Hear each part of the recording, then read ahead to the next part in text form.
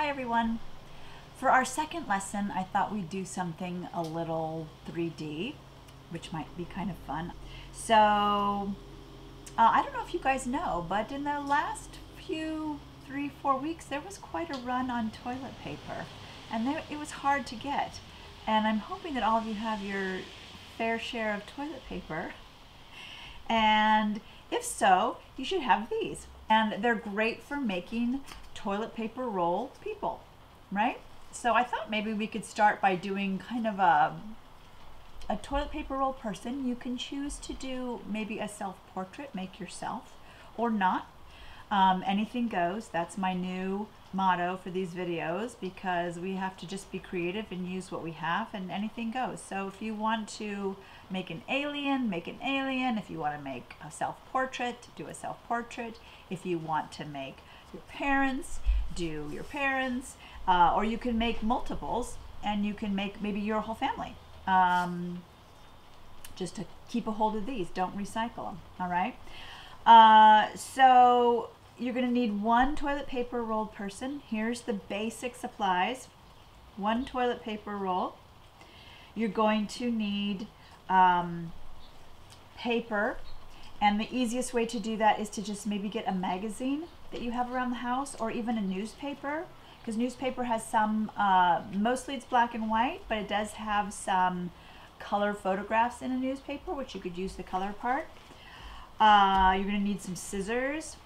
You're going to need some sort of adhesive, all right? So I have 3 different types here. I have regular Elmer's glue, I have a glue stick, and I have tape. I'll use all 3 of these so you can see how they all work. The tape is actually really easy and works really well, so if you just have tape, that's great. And last, you might need like a black pen, a ballpoint pen, or a Sharpie marker, or black marker, and then possibly some colored markers for other details, all right? Not necessary, but if you have it, that would be great. So basic supplies: some sort of adhesive, scissors, paper, and a paper toilet paper roll, okay? I'm also going to use a ruler, so if you have a ruler, that'd be great. If you don't have a ruler, a pencil will be a good measuring tool, so you can use a pencil.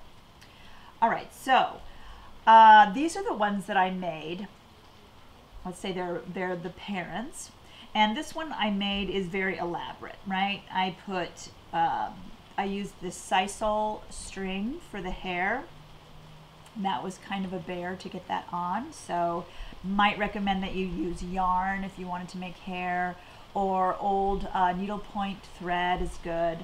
I used tissue paper from a old wrapping package, and I used wrapping paper and ribbon. So I used a lot of my gift wrapping supplies.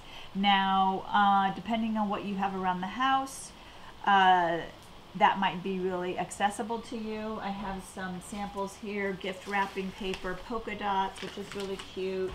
And I have plaid, which is very cool. Some of the gift wrapping paper has a grid on the back side, which is like a measuring tool, right? Each grid, each square is an inch. So we're going to be using some measuring for this, for the cutting of the paper. So if you do have wrapping paper that has this grid and you want to use it, then you don't need a ruler, okay? Some other things that you can use: I have some bubble wrap. I thought maybe of making like a puffer jacket with a bubble wrap. I have tape that has stars on it. Here's extra wrapping ribbon that I have. So really a really great, here's some yarn that can be used for hair. Really, I guess the best supplies would be if you have a lot of great wrapping paper supplies, like old Hanukkah wrapping, Christmas wrapping, or birthday wrapping supplies. That would be a really great source to go to get your supplies. So now would be a good time to stop the video, go get your supplies, and then come on back and we'll start. So if you have your supplies, what we're going to do is we're going to grab our toilet paper roll and take a look at its measurements, right? I'm going to use my ruler right here. I'm going to put my magazine aside, and what I'll do for you, I'm going to put my 2 little people aside, and I'm going to put one of these rolls up front so you can have that as a reference. What it's basically saying is the face area is going to be about 1.25 inches, the shirt area is going to be about 1.25 inches, and the pants / skirt area is going to be about 1.5 inches. Okay, so when you're cutting your paper, you're going to think in those measurements.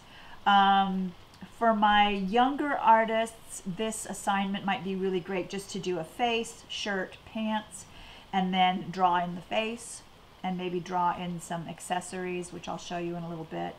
For my older students and even adults who are doing the project, you can, you know, sky's the limit. You can put belts on, you can put buttons, you can, I don't know, put pockets, all kinds of stuff on the clothing. So I'll show you a little bit about that too.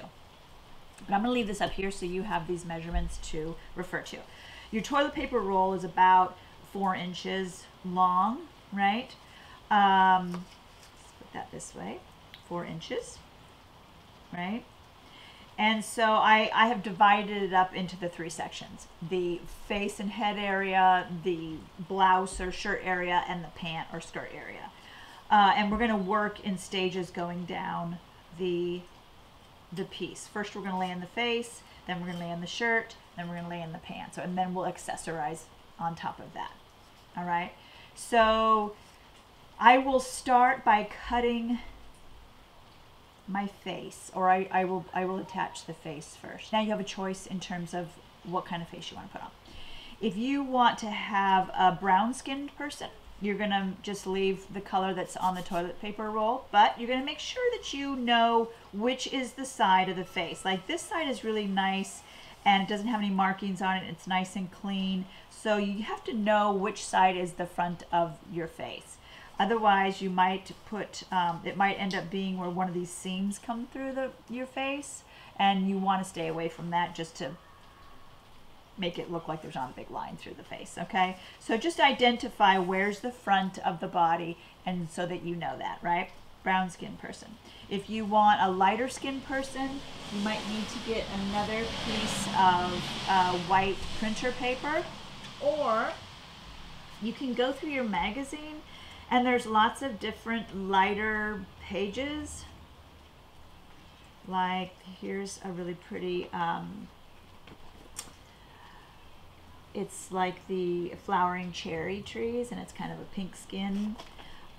Here's a kind of a skin tone color on this page. All right, or you can do a rainbow person, so each of your dolls can have a different color face. Okay, so I want to start by showing you how to cut the paper in the correct lengths and widths to go around the toilet paper roll. So as you go through your paper source, whether it's the wrapping paper or it's your magazine, you want, I'm going to do magazine since that's what I'm doing, you want to find a page, all the pages with the colors that you like and that you want to use for those 3 areas, right? For the face, for the top, and for the bottom. I love my little chili peppers here, so I'm going to tear this page out. Get my ruler. And we're going to measure out 6 inches, right? So 6, actually this is perfect. From the edge of this page to the edge of the yellow is 6 inches. So that could be easier. I'll put a little bit further. So like that. And then we're going to, we want to make 1.5 inches. Since I have such a rough border here, I want to cut a nice straight line. So I'm going to measure take my ruler a little in and measure my 1.5 inches. And I might make it a little bit, slightly bigger than 1.5 inches, because it's okay if the layers overlap on the points where they intersect. It's okay if they overlap. That makes it so you don't have any of the toilet paper rolls showing. So I'm going to kind of eyeball my cutting here. I know that I'm going to go right down the edge where this line is. I'm just going to cut right down there. And then I know that I need to cut a clean line on this side. So I'm going to start right in here, and I'm just going to carefully cut all the way down. till I get to my marker mark. Put that over there. And then I'll cut the other side.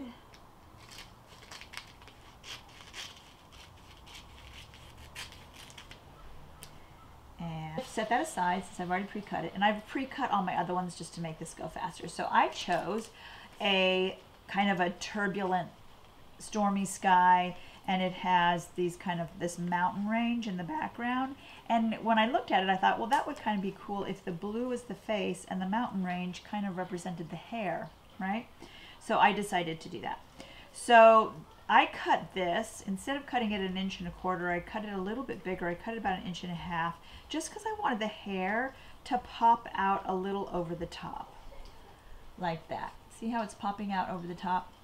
And then I don't have to worry about which side of the toilet paper roll is the best because I'm actually using a different color for the face. So I can wrap it around any way I want.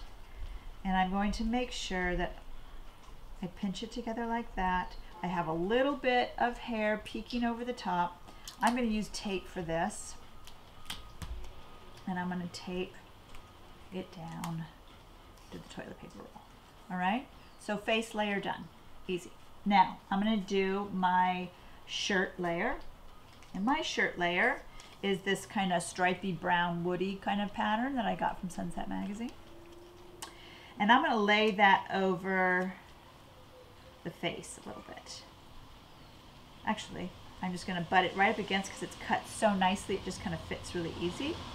And again, I'm going to try to keep all the seams in the back meeting up, right? All the seams in the back meeting up. So I'm going to do that. If it's not cut very well, you can always overlap it slightly over the face, right? Put another piece of tape on.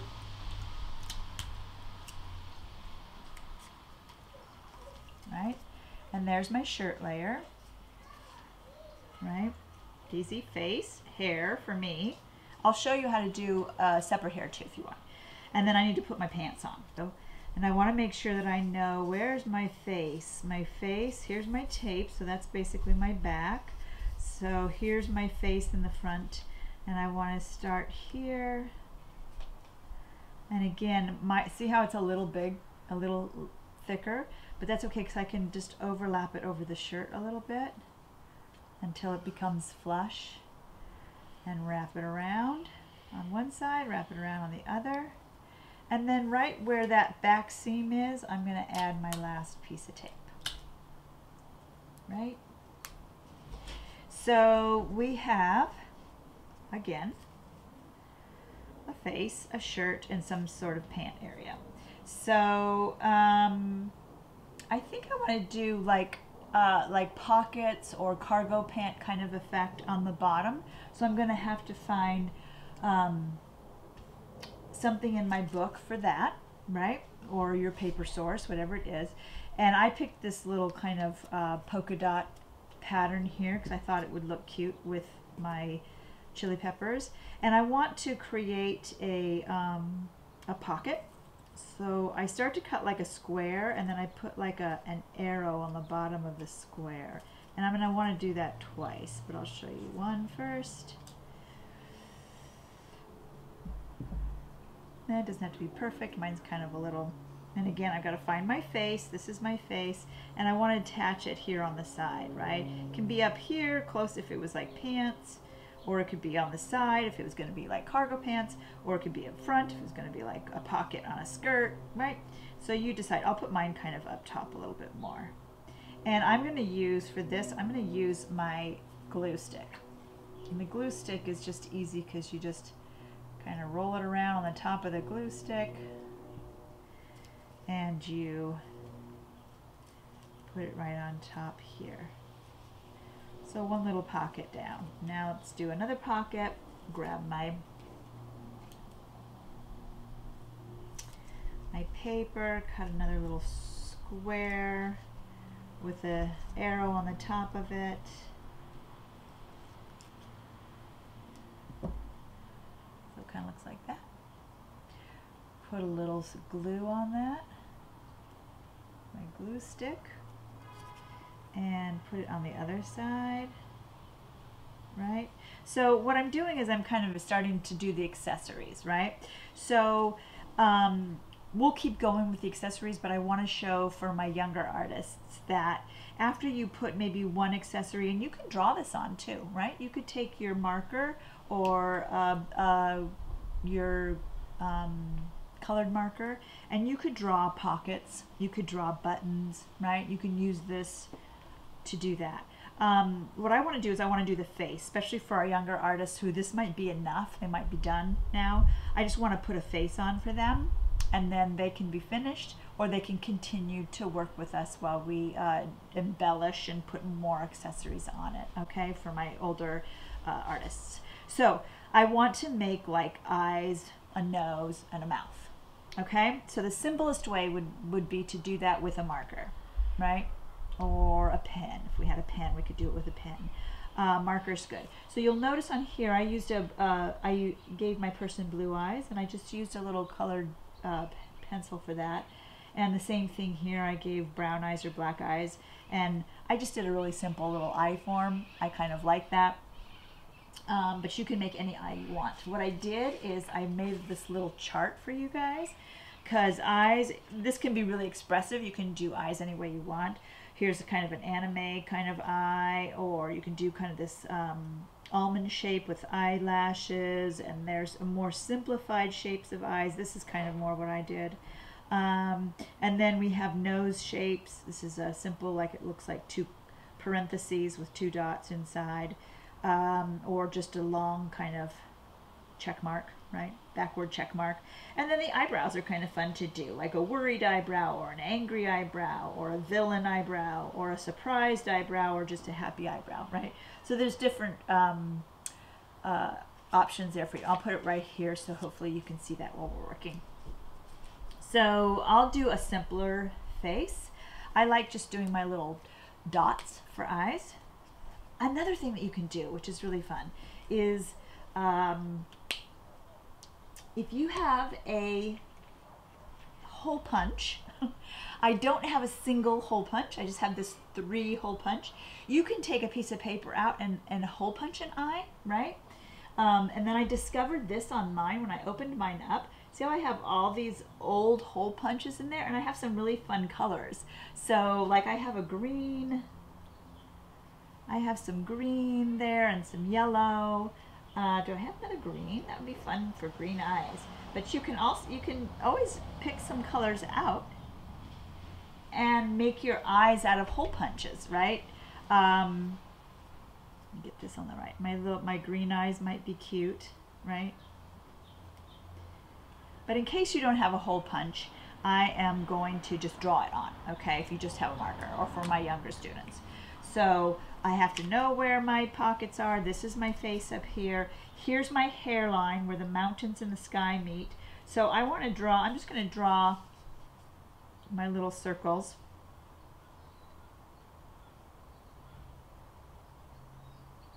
I'll draw them a little bigger than last time.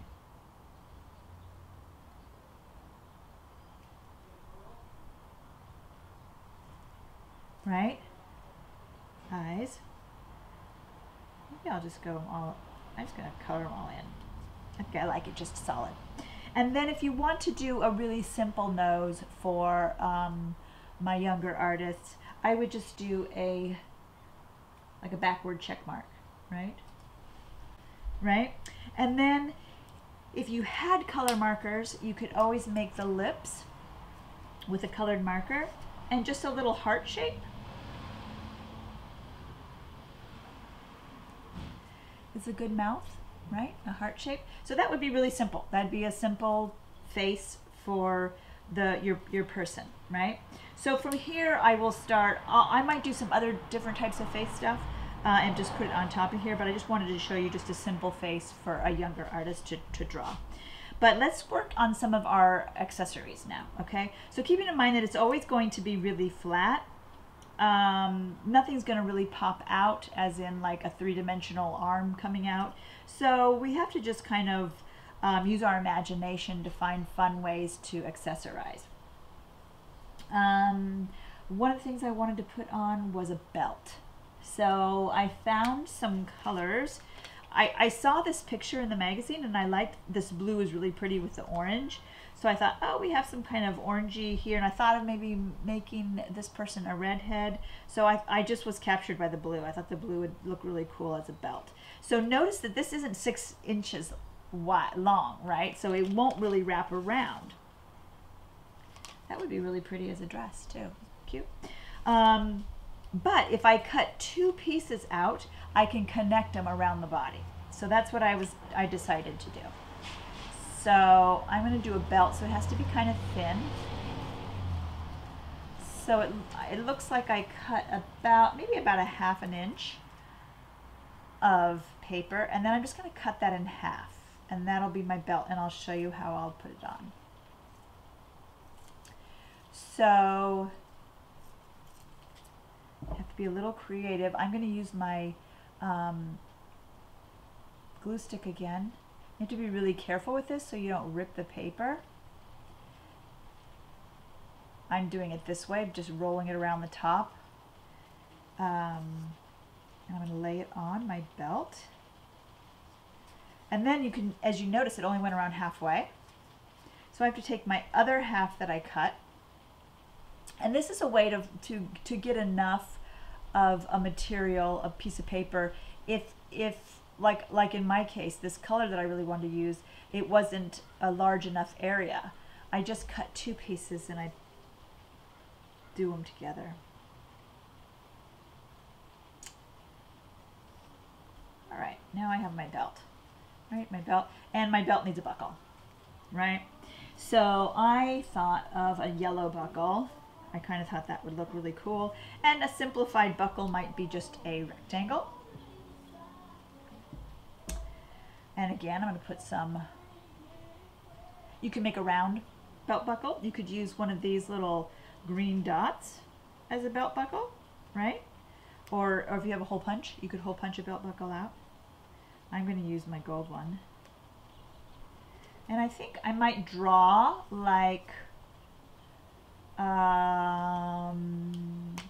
maybe like a rectangle inside to make it look like it's a belt buckle. I outlined it with my marker to make it look like a belt buckle. Okay? And then what else could I use? I could use maybe a pocket for my shirt. So a pocket for my shirt. It has to be kind of small because here's my shirt here, right? So I cut out, I thought I liked the orange. As you can see, I'm an orange person. I thought the orange would look good on top of this brownish top. I thought that maybe it would look like it belonged. And my pocket's going to have to be kind of like a really kind of small, squarish, rectangle-ish shape, right? Let's see if this is small enough. Maybe a little smaller. And again, I'm going to use a little bit of glue stick, easy, and I'll put it on here. And then again, might want to take my marker, and pockets tend to have little V's in them, like that. Maybe outline it again. I kind of like the way the outline looks. Make it look like a pocket coming out.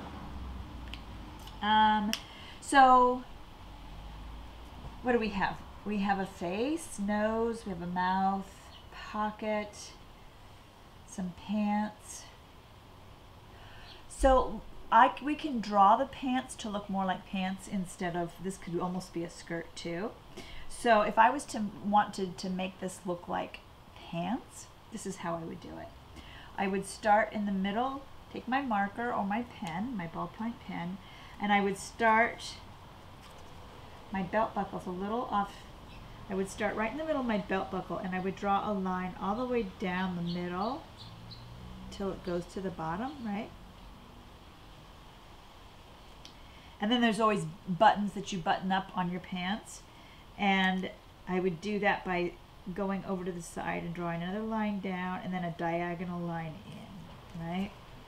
So now that makes it look like I have some, like pants, 2 legs, right? And I can even put like maybe a cuff on these pants if I wanted to.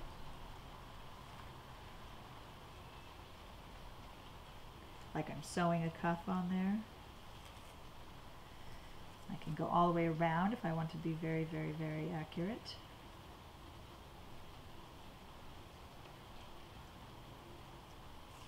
All right. What else does my person need? One of the things I thought of, if you want to do hair, you could do a separate hair color. Like I already cut my face a little long, and I'm going to use this top part that pops up over the roll as the hair. But if I hadn't have done that, I might want to cut a different color of paper out from the magazine or your paper source and lay that right on top of the face to create, let's say, here's a red-headed person, right? Redhead. Or for a girl, I was thinking of creating a girl. This would be more like a boy, but if I wanted to create a girl, I could put long hair on her. I'm just trying this for the first time, so you guys get to help me with this. What I did is I found a fun, beautiful red kind of pattern, and I cut a 6-inch long by probably about 2.5 inches wide, and I'm gonna notch out each of the sides, right? So I did it here. I cut in about 3/4 of an inch, and I cut straight down, and I'll do the same thing over here. I came down about 1/4 of an inch, and I notched, and then I'm going to come up from the bottom and I'm going to cut it out. So you have kind of this like T shape almost with a very thick bottom and little tiny extensions on top. And the extensions will be the bangs. So we're going to start with the big thick part that hangs down at the back of the head, and we would wrap it all the way around, and she would have bangs in front. Let's see how that looks. Let's see if I can pinch that. And maybe her hair is just a little bit too long, so I'd want to cut it up a little bit. Yeah, I'm going to cut her hair up a little bit.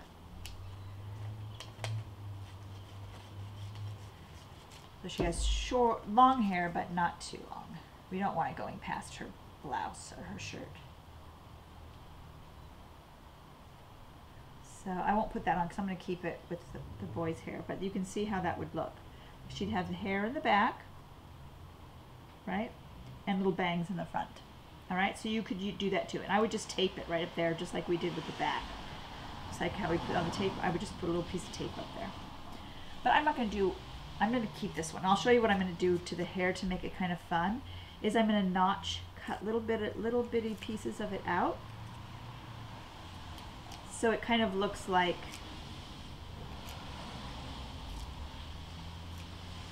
spiky hair. You could also make a crown doing it this way. So if you wanted to make a princessy kind of look. So we have a nice little kind of, looks like Bart Simpson, a little bit haircut after you notch out. It's like you cut little triangles in the top of the hairline, and then it kind of, and they can be really uneven, and it looks like a little hairline. The last thing I want to do is to give him a little jacket. And I've been wanting to use my bubble wrap. So I cut a piece of bubble wrap, and I cut the bubble wrap because I don't want the jacket to close all the way in front. I want the jacket to stay open a little bit to catch some of this little detail. So I cut it 5 inches long instead of 6, right? And I kept it about 1.25 inches wide. And this time I think it's going to be important to use the glue. And when I glue, I don't glue it all the way to the end. And I want to take this, I want to wrap it around the back to the front. And so you notice the jacket will stay open a little bit in the front, and it won't go in front of this fun little detail. All right, so there's his little jacket. And so the face, you can cut, you'll notice on the other ones, I did a little cut piece of paper for the nose. I did a rectangle for this person, and for this person I did a triangle shape. Triangle shape is good for nose too, and I cut the nose separately out of a piece of paper. So if you wanted to, like I thought for a minute that I would maybe make him a nose, like a polka dot nose, like he had freckles, but I think I'll just keep it with the nose he has there. But you can cut a nose out of a piece of paper and put it on there. You can cut little sunshiny or rosy cheeks like I did on these guys. I gave them rosy cheeks.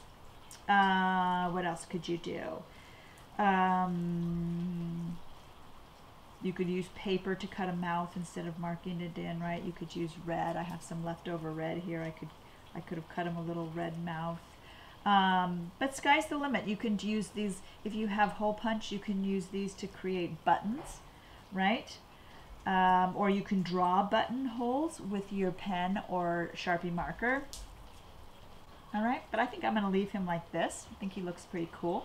So we have our little family here, parents, child, and you guys can make as many of these as you want. Think about if you made your whole class. That would be so cool, to make all the students in your class, and how you perceive those people, you know, how you perceive how they dress and the way they look. That would be kind of fun. I might continue to make these dolls throughout the time that I'm at home, just for fun, just to see how many I can make and how different I can make them. It's kind of fun. So have a great time doing this project, and again, if you can send me pictures of the ones you make, I love seeing the work that you do. It makes me really happy, it makes my days. You can send it through Fresh Schools, or you can comment on the video. Any questions, maybe leave a comment for me and I'll try to get back to you. Otherwise, have fun. Bye guys.